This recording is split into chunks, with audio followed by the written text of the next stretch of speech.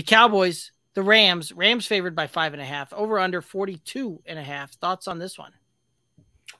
I'm going to take the Cowboys to cover this. This defense has been playing really well. The Rams have been kind of ho-hum. They struggle against teams that have been playing really good defense, right? The Bills, they struggle. The Niners, they struggle. These subpar defensive teams, the Rams have been able to kind of feast. But like it or not, the Cowboys are one of the top defenses in the NFL right now. And they're able to force a lot of turnovers. They're flying around the football. Yes, Cooper Kupp is going to get his, but I think everybody else is going to kind of be stymied. So I'm taking the Cowboys here to cover.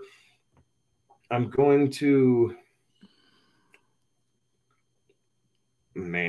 take the under because I think just barely. I think it is just barely. It might end up being, 41, 41, maybe even 42, but the hook is what got me here. So I'm going to take the Cowboys in the under here. I like it.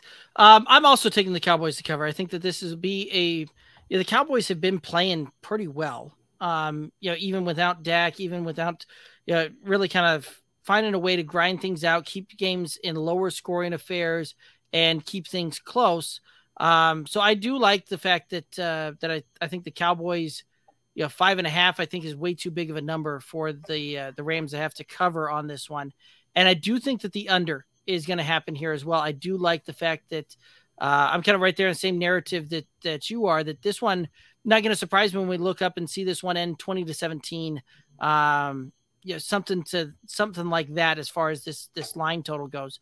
One of the over-unders that, as far as the props that I really liked, you were talking about Cooper Kupp getting his. I think Tyler Higbee is another guy that is going to get his in this game here as well. Really, there's only two guys that Stafford seems to be throwing the ball around to, and I'm gonna take Higbee's over 49.5 receiving yards. No, I like that one. Higbee's a good streaming option, right? And I shouldn't say streaming. You're not picking him up on the waiver wire. But if you're bouncing around, maybe you have him, you got him late. If you were a Kyle Pitts owner, right, and you started him early, you can feel comfortable starting Tyler Higbee this week.